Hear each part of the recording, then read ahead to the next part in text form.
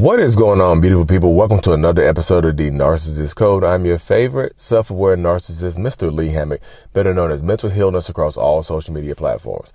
If this is your first time seeing my face or hearing my voice, I'm a diagnosed narcissist, and I use my platform on social media to raise awareness for NPD, get more people into therapy, and also validate the victims, survivors, and the thrivers of said disorder.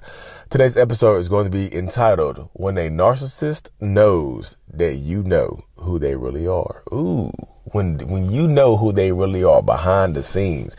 What happens when they know that you know? And if y'all see my new studio, I'm actually in Virginia for Thanksgiving and whatnot. So I'm in the car while the fam is in there sleeping and whatnot. So I'm shooting it in the car. I'm not living in my car. No, people are like, y'all like to jump to damn assumptions. Like, Lee shooting in the car again. He must have slept in there.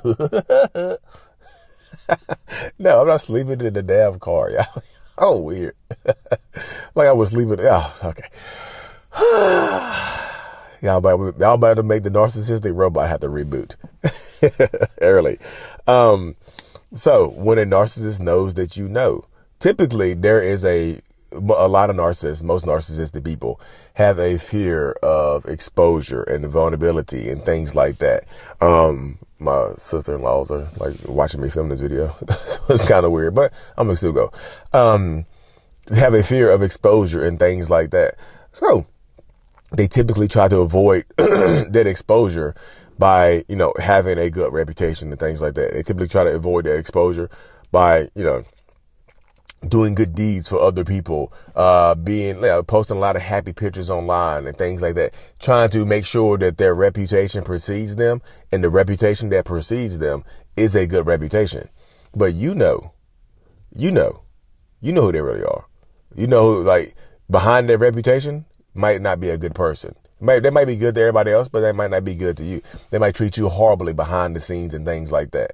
So when they know that you know, they typically, the threat of exposure, when a narcissist thinks you're going to expose them, when they think you're going to expose them to the world, they typically launch a smear campaign on you. So now some of them will go silent and just let you talk to yourself and things like that. That's me. I'm the one who will let you go. I'm the type of narcissistic person that will go silent and just let you just post stuff about me online, just mean stuff. Because in my mind, my reputation is so good that if you post stuff about me, people won't believe you. You know what I mean? That's how my mind used to work. I'm just like, well, it works that way now too. But definitely used to work that way. I was just like, my reputation is so good. I'm so good to so many people. I inspire so many people. Even before the social media stuff, I was inspiring people on my own personal Facebook. That people wouldn't believe you. They're like, wait, what? So I'm not going to go back and forth arguing with you. I'll just let you talk to yourself.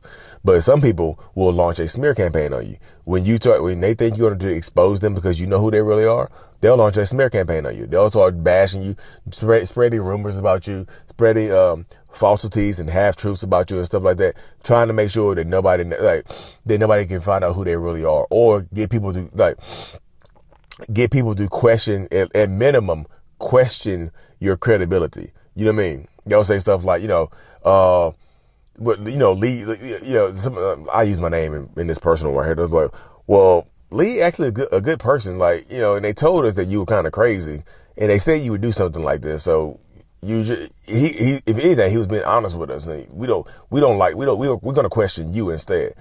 So they do things like that all the time, y'all. So you yourself have to empower yourself to, especially when you had all the information, protect yourself. Document stuff, y'all. Have proof. If you have to expose them, make sure you have proof, because otherwise it's just your word against their word. Some people are going to believe you. Some people are going to believe them. Y'all see on real life and TV all the time. It's like, we only know what's going on with what they show us on TV, not what's going on behind the scenes and things like that. You know what I mean? So when a narcissist knows you know, they typically seek out to protect themselves, to guard themselves, to do things like that. So they'll make sure, like I said, they have good reputations in public and things like that. They'll post themselves doing good deeds. And also, if you're their husband or wife, they'll post stuff with you to make it seem like y'all are just a happy-go-lucky family, the happiest family in the world. Like y'all are family goals, y'all are relationship goals, y'all are, boyfriend, girlfriend goals, boyfriend, girlfriend, girlfriend goals, whatever you do you.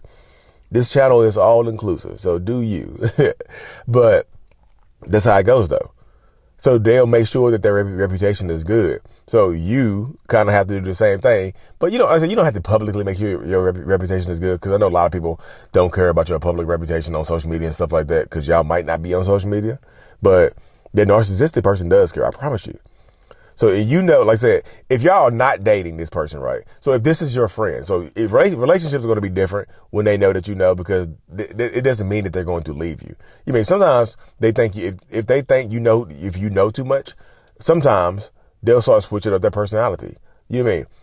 They'll start switching up their likes and dislikes. They'll start switching up their favorite food, their favorite music, their favorite, what they wear, their style. They'll start switching it up on you because they feel like you know too much. And other times, like I said, if they feel like you know too much, they'll leave you. They'll discard you.